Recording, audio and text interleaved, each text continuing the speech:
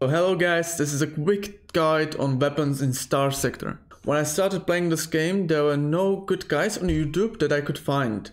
So I decided to make this fast guide to help new players at least to have some idea what to look for. One more thing before we start the video, Starsector is in my experience very balanced game in terms of weapons, so I don't think you can go wrong with any of them. Also, if you're interested in pick a tier list, I'm sure you can find something on Reddit. So let's get going. Small weapons. Okay, starting with one of my favorite kinetic weapons, it's the Light Needler.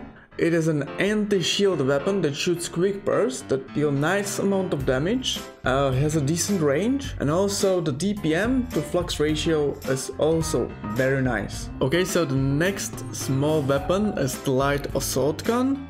It is there if you want to deal some anti-armor damage. It also has quite decent range with good DPM to flux ratio.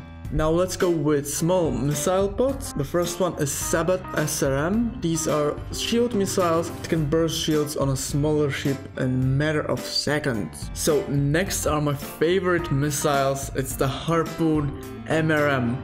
They deal anti-armor damage, they have nice range and good tracking. And as you can see, they're absolute monsters in terms of damage. Okay, so now let's go to the energy weapons. This might be a bit controversial, but I don't find them as good as the other weapons. If you have to use them, go for the Antimatter Blaster. It is short range, fires really slowly, but it has a really nice burst of damage when fired. I also like tactical razors because they have really long range, but they don't deal that much damage. Medium weapons. Okay, so we are getting to the bigger weapons, starting with the Heavy Needler. You already know the story. It is an antimatter weapon, good range, deals burst of nice amount of damage, and it's quite flux efficient. The next weapon, it's the Heavy Autocannon. This weapon you can find very easy in the early game. It has a good range and a good damage. You cannot go wrong with it. Okay, let's go on to the medium missile pods. The first is the Annihilator. Personally, it's not my favorite, but they go really well with hegemony ships like Onslaught and Dominator. As you can see, they fire in a straight line with no tracking, but there is a lot of them. And now again my favorite missile, it's the Harpoon MRM pod. God, I love these things. Against the destroyer it's not as effective because he can destroy most of them at the start, so they don't deal that much damage. But these missiles have nice range, good tracking and great damage, so I really recommend them.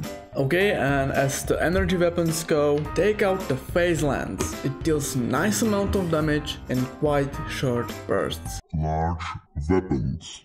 Okay, so the first kinetic large weapon is the Hephaestus Assault Gun. It deals huge amount of damage to the armor and has also nice range, and it doesn't eat your flux that fast. I really recommend this gun. Okay, so the next weapon is Mark 9 Autocannon. This is a great anti-shield weapon. It has nice range and it shreds through the shields like a butter. The same thing as the previous gun, it doesn't eat through your flux, so it's very nice. Okay, so now for the large missile launchers, and we have here the Hurricane Launcher. This is in my opinion the best missile launcher in the game. It can sometimes one-shot ships like it's nothing. It fires one rocket that splits into barrage of the small ones. Also, one quick thing, I should have not put Dominator as a showcase ship for the launchers. And now for the large energy weapons. We will start with Tachyon Lance. In my opinion, the small and the medium energy weapons are kinda meh, but the large ones like Tachyon Lance is something different. It has huge range combined with huge damage bursts. That makes it my go-to energy large weapon. And now for the last weapon we will discuss today, and it's the Plasma Cannon. It is probably the biggest weapon in the game.